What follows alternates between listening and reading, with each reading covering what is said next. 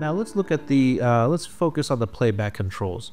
Now, there's going to be a little difference. So when you go to original source with nothing applied, you hit play or spacebar, and that would just play the video. Of course, if you're hearing the sound, that's because sound is selected. You could always disable that. Okay. You are able to jump to the beginning of the timeline. You could jump back. You could just step back a frame at a time, or step forward a few frames at a time.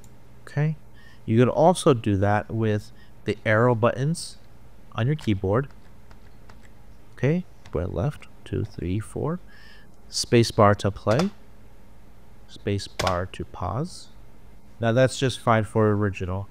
The difference though is, say you have a few settings. Let me go ahead and remove this on title 3. Let's go to Proteus manual here. And we have all these settings here. Now if I press play, it's going to essentially begin doing a live render or preview. So you can see it's already starting to preview based on whatever setting is here. Now you may not want to do that, so just be aware.